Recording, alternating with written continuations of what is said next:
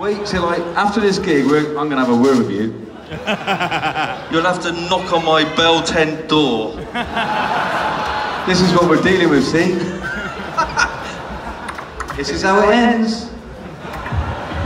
But at least they can say, I was there when they were shit and they broke up.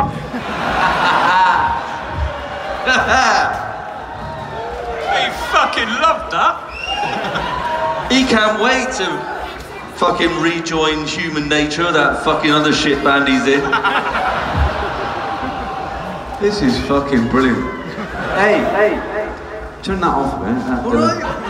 Alright. Did anybody go and see that wooden game shop? They're selling all those wooden game things. Well, we all went out. We were at the festival yesterday, and we all got really pissed up.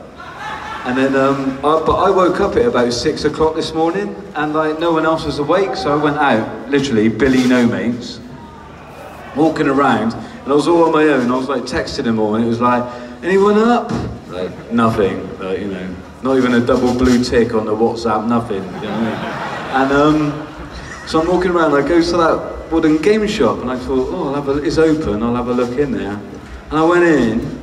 It was I was just on my own, a bit lonely, and I started looking at one of the games, and the guy who worked it came over to me and he was like, all right, mate? I was like, yeah, I'm fine, thanks. He was like, do you know anything about this game? I was like, no, not really, no.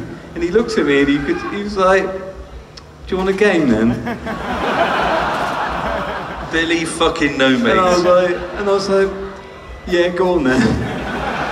And then so me and him started having this game.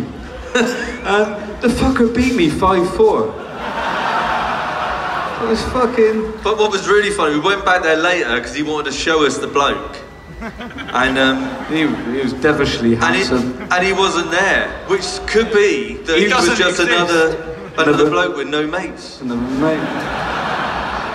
I mean, this is what British festivals have turned into. Middle-aged wankers playing wooden games. Okay, exactly.